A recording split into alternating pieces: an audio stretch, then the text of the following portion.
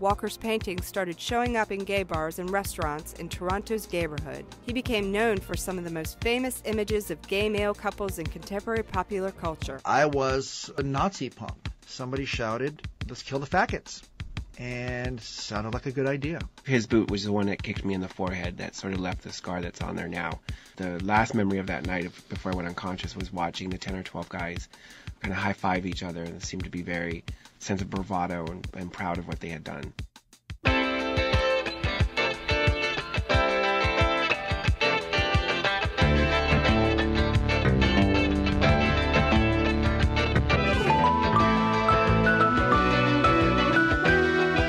Welcome to This Way Out, the international gay and lesbian radio magazine. I'm Greg Gordon.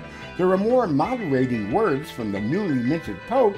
The U.S. Labor Department orders same-gender spousal benefits, and an unlikely friendship fights fear and fosters forgiveness. Those stories and more this week, now that you've discovered This Way Out.